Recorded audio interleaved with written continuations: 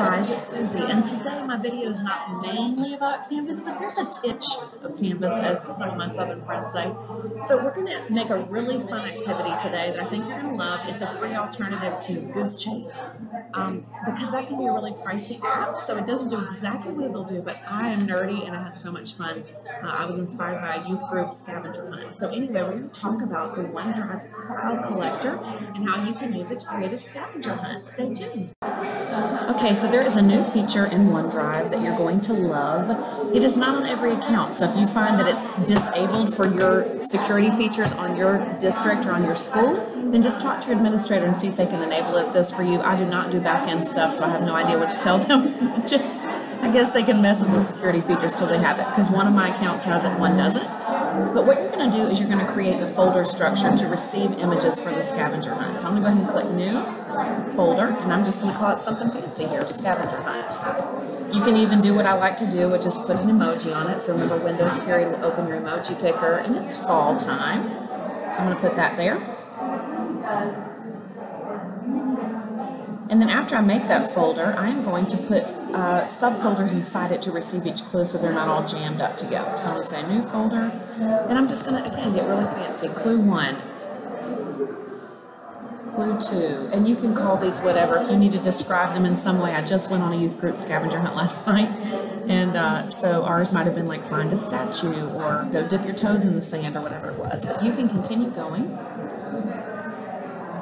And then after you create those folders, you will notice that you can put a check mark in front of them, and if this feature is enabled by your district or by your school, you will see Request Files. I'm going to go ahead and click that, and I'm going to enter a name for the request, and I'm going to say I'm going to copy the same name, Clue 1. And I believe, and we'll see in a minute, but I believe it appends that information to each person's entry. So I'm going to copy this link, but I'm going to show you in a minute that we're going to turn that link into a scavenger, into a QR code, so stay tuned for that. I know we're all familiar with what QR codes are because we've all had to scan them for menus for what seems like eternity now. But I want to show you some tricks for creating them that are quick. If you are in the Chrome browser, which I am right now, you will see that you can add an extension for, it's just called the QR code extension. Just for a reminder how you do that, if you will just search Chrome Web Store, you can go and get any extension you want. So I've installed the extension called, again, the QR code extension. And by default, what's cool about this is it creates a QR code for whatever the current address is. So you can click that, but here's my hack. I don't want to link to Bing, so I'm going to go to Edit this QR code. And then very quickly, I can paste in that code from I'm going to call it the file collector. And this gives me something I can save or snip or whatever it is I want to do with it. The second way that I like to make QR codes if I'm on Edge or a different browser is I can just go to qrstuff.com. I'm going to leave it on website URL. I'm going to paste the link. I'll see my code change over here, which I can download. As soon as I try to download it, it'll try to make me pay, but I don't have to pay. I can just say no thanks here. And then save that as something you actually want to remember. So Clue 1 or something will be an important thing for you to do. So you can create your QR codes, and we'll talk about what to do with them in a minute. You're going to create one for each folder.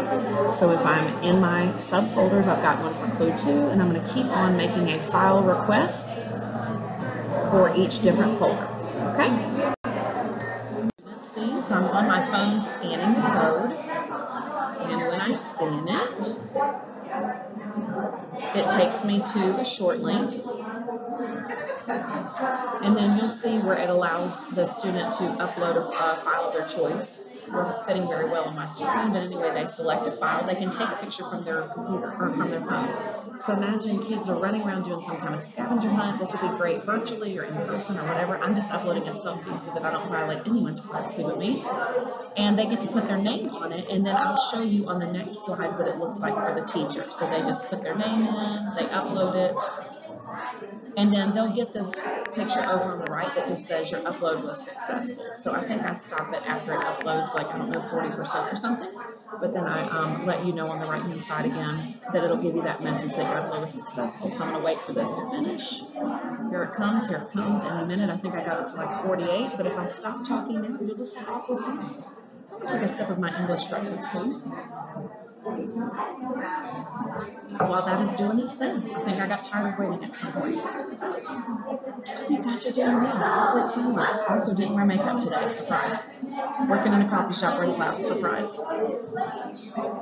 I promised you a little touch of Canvas, and so here's how I would connect this to Canvas. I would go into a module, of course, but I'm not starting with today. This is just a pretend course. And to share your QR codes with your students, I would just add a page. So I'm going to go to plus page, I'm going to put this QR Scavenger hunt. Call it whatever you want. Add your emoji of choice. There's my pumpkin waiting for me. And then I would just insert a table. So I'm going to go table. I like long and skinny because it fits on a phone. And then just start uploading those pictures there. So if you copy and paste images into Canvas, they don't always look beautiful. So I'm going to upload the image, boom one, submit it, and just continue adding those to the table and, label it however you want. But that way your students can come here to scan the codes with their phones or with their iPads or their devices of choice, and they'll be able to play the scavenger along with you. Guys, I hope you love this idea. I thought it was kind of out of the box. I'm excited to share it with some other people, so feel free to share the video with your friends. Take care.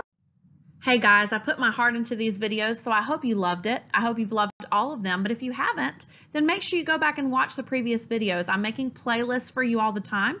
So if you're somebody who wants time savers, there's a playlist for that. If you want to gamify, playlist for that. And all of my themes of my blog. So, did you like it? Go ahead and click the thumb below. If you really liked it, I'd love if you shared it on your favorite social media channel. I'm at Suzy Lolley on Twitter. And then finally, my very favorite is if you subscribe. Subscribe to YouTube and subscribe on the blog. Take care.